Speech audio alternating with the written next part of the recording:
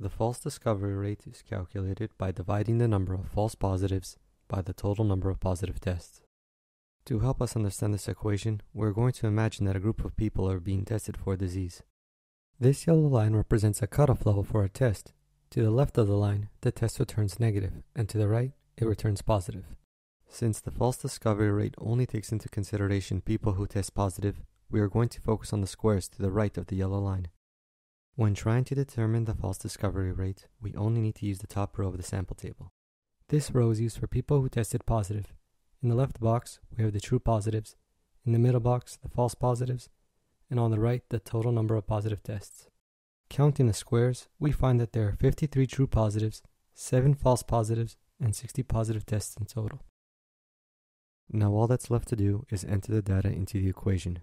In doing so, we find that the false discovery rate is 7 over 60, which is 12%.